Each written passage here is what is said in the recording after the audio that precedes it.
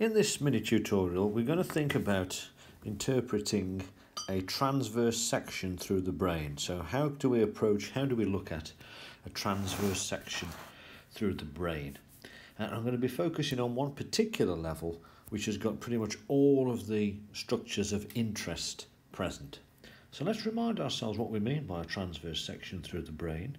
So here's a very quick diagrammatic representation of the brain, and our transverse section is in this plane here, and that's the image to the left. So that's our transverse section to the left. But to help us to understand what's going on, I've also included a coronal section, which is in this orientation in the image which we can see to the top right. Finally, I've also included an image of what the ventricular system would look like if we were to create a kind of cast of its internal structure. So this is what would happen maybe if you poured plaster of Paris into the ventricular system, enabling you to see the different ventricles. So we're going to use all three of these images to build up a picture of how we might interpret this transverse section. And what we're going to do is we're going to work our way from outside in. So we're going to start off superficially looking at the cerebral cortex and work our way all the way in until we get to the midline, okay? Taking in all the different structures as we encounter them. So the first thing to note is, of course, the very clearly defined cerebral cortex, the grey matter of the cortex, which we can see here, going all the way around the brain in this transverse section.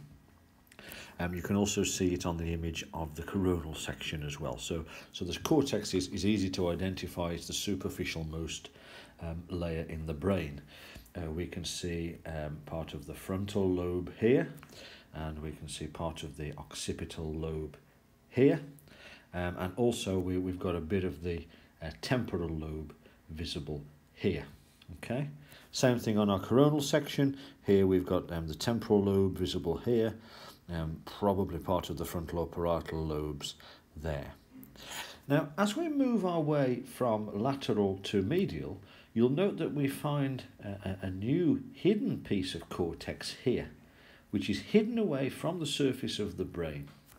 And this particular piece of cortex is known as the insula, okay, I-N-S-U-L-A, the insula, and it gets its name because it is insular. It keeps itself to itself, and it doesn't like to really interact with the outside world, if you get what I mean.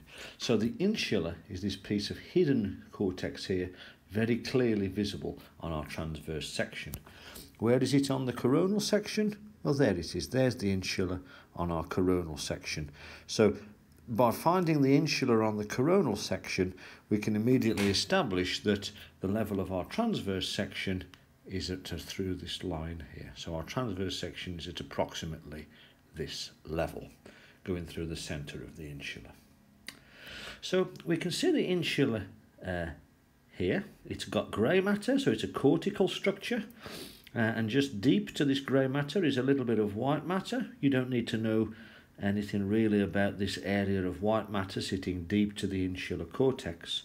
However, what you do need to be familiar with are these grey matter structures here sitting deep to the insula. So we can see a set of grey matter structures here sitting deep to the insula in the transverse section, and we can see those same grey matter structures here sitting deep to the insula on our coronal section.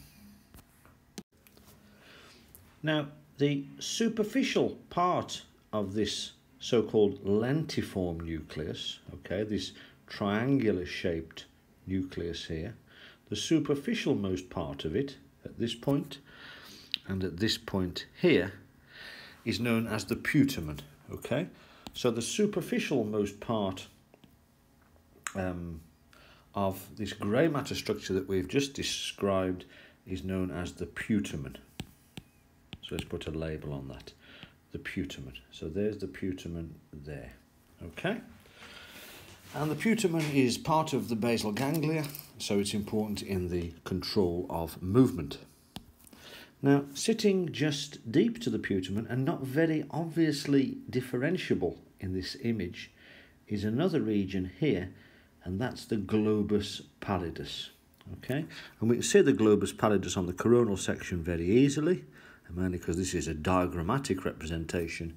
However, in the real brain, the globus pallidus is harder to see. But it's there, and if we could look at it at a higher mag, we might just be able to differentiate it. Okay, so sitting just deep to the putamen, to approximately this point here, is the globus pallidus. And that, once again, is a part of the deep grey matter, and it's one of the basal ganglia. Now, a third and final part of the basal ganglia we need to recognise is this area of grey matter here. Okay, we see it on both sides very clearly, sitting just next to the lateral ventricle. And this bit of grey matter here is another part of the basal ganglia, and that's called the caudate nucleus. Okay, so this is the caudate nucleus. And we can see the caudate as well if we look at the coronal section. There it is. Okay, and actually the caudate is quite interesting because it's not just a single isolated blob of grey matter sitting next to the lateral ventricles. Actually, if I can refer your attention to the ventricular system cast, the caudate nucleus actually follows the curve of the lateral ventricle. Okay, it's a C-shaped structure. So frequently in sections through the brain, you'll frequently see the caudate appearing twice. Okay, and once roughly here, and it also appears again towards the back. Okay, and that's because it's a C-shaped structure. So you can imagine if I just quickly draw on what the caudate might look like. Okay, so if it follows the ventricles like that, if you were to draw a line, a transverse section, say, through the brain, you'd cut through the caudate twice. So because it's C-shaped, frequently we see the caudate appearing twice in our brain sections. Now let's finish off the grey matter structures and just consider the final important grey matter structure, which we can see here, this large bulge here and here. Okay, these are the two halves of the thalamus. Okay, so these are I'll just change the colour back to black actually. These are the two halves of the thalamus, and as you should know from the somatosensory system, the thalamus is an important relay centre in the sensory system, relaying impulses up to the sensory cortex. And the thalamus, it's quite large. It's got two halves, one on the left and one on the right. And the bulk of the thalami actually squashes the third ventricle in between them down to just a flat disc-shaped structure. So here is the third ventricle if you look at the ventricular system diagram, and it's squashed flat because it's got one half of the thalamus either side of it. Once again, we can see in the coronal section, there's one thalamus, there's the other, and there in the midline is that flattened, thin third ventricle squashed between the two thalami. Now, those are the grey matter structures finished. So let's move on to the white matter structures. Now, the two major white matter structures I want to show to you are firstly the internal capsule, which you can see here, this V-shaped structure, and secondly elements of the corpus callosum. Okay, so these callosal fibres connecting the left and right hemispheres.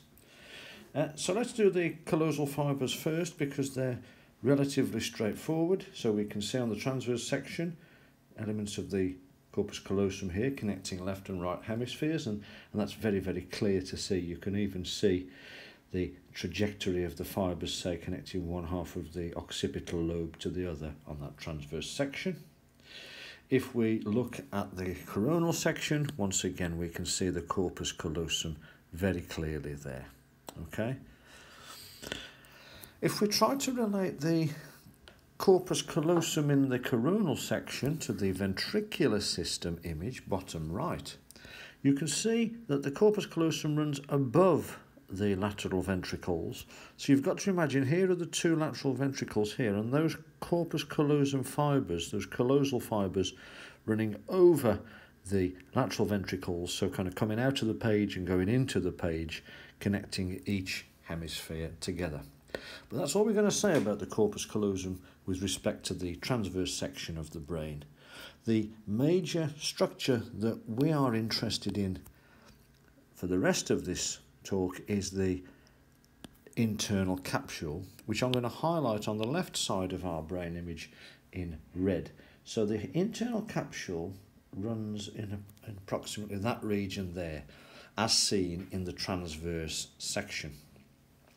Now you're going to do a lot more on the internal capsule in later parts of the unit, but basically the internal capsule connects the cerebral cortex with the rest of the nervous system. Okay, so it's a major white matter pathway, and if we want to find it on the coronal section, we can see here is the cerebral cortex. If the cerebral cortex wants to talk to the rest of the nervous system, it has to send axons down here and through this internal capsule at this point. Okay, and the internal capsule is relatively easy to find, whether that be on a transverse section or a coronal section, because it is sandwiched in between two major parts of grey matter. It's sandwiched in between the thalamus medially and the lentiform nucleus laterally. Okay, so there's the lentiform nucleus laterally, there's the thalamus medially, and the internal capsule is sandwiched in between those two structures. We can see that once again when we look at the coronal section. So here's the internal capsule here. Okay, here is the thalamus, and here is the lentiform nucleus. Okay, and there is the internal capsule sandwiched in between those two structures. So if ever you're looking for the internal capsule on a section through the brain, look for the white matter sandwiched between the lentiform nucleus, the triangular nucleus there, and the thalamus. So that's the internal capsule. The last thing I want to mention to you is the appearance of the ventricular system in our transverse section through the brain. And you can see quite clearly on the transverse section, here's a cavity, and of course here's a cavity. Okay, and these are elements of the lateral ventricles, and then there's a midline slit sandwiched between the two halves of the thalamus. That is the third ventricle. Okay, now the reason that the lateral ventricles are appearing twice on each side in our transverse section follows the same logic as for why the caudate nucleus appears twice in transverse sections of the brain as well, because the lateral ventricles are C-shaped, and therefore in a transverse section through the brain, as we've shown here in the red line, the lateral ventricle will be cut twice due to its C-shaped morphology. So it's cut there at the front and there at the back. What do the lateral ventricles look like on the coronal section? Well, the lateral ventricle, there's one here and there's one there, and actually the lateral ventricles along with the third ventricle in the midline form a T-shaped structure.